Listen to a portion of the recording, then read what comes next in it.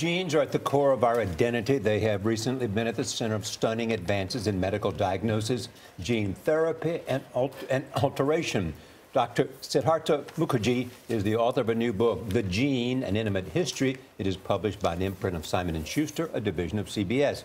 He writes, one humbling fact about our understanding of the human genome is how little we know. We're pleased to have him here.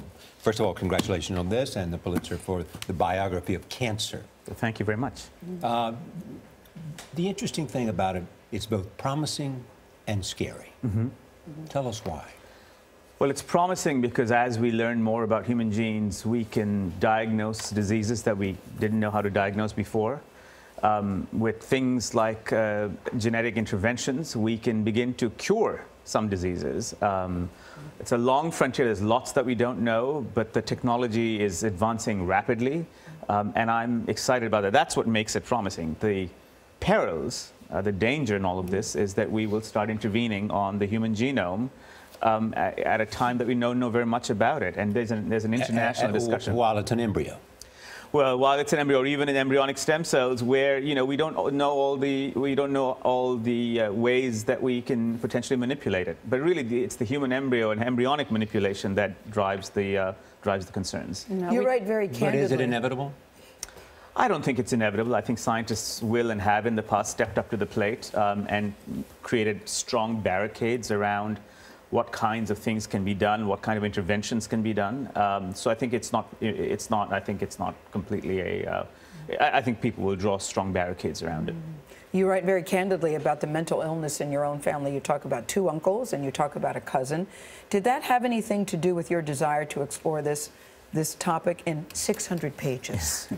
Well, a lot of information in your book. It's a lot of information, and that was absolutely the basis for the book. That and the fact that I still treat cancer patients, and I began to experience the amazing things that you can do with genes and genetics around cancer.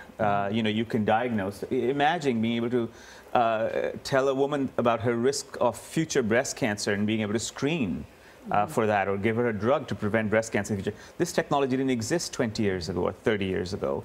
We have all of this now. But on the other hand, we're also grappling with the fact that there's so many uncertainties. We're using the language of genes very loosely, But what are the uncertainties? What is the real promise and what are the real perils? That's at the center of the book. What percentage of cancers have a genetic component? Well, ultimately, all cancers are genetic. Cancer is a genetic disease. And so the question you can ask is, what percentage of cancers genes are inherited from your parents? And we don't know fully the answer yet, because there are many genes that can have small effects. Right. Whereas sometimes, there's one gene that can have a very big effect. Just to give you one example, BRCA1, we know about it. One gene, big effect. But on the other hand, there are many, many women with familial breast cancer. Their families have known breast cancer, but we don't know what genes are involved. So there's both ends of the spectrum, even in that one disease, breast cancer. Yeah, because BRCA1 is a single gene mutation, so it's easily to determine that. Just like other things like Huntington's disease, Tay-Sachs disease, those would be the first kinds of things you could create some sort of genetic mutation in order to change the future in your family.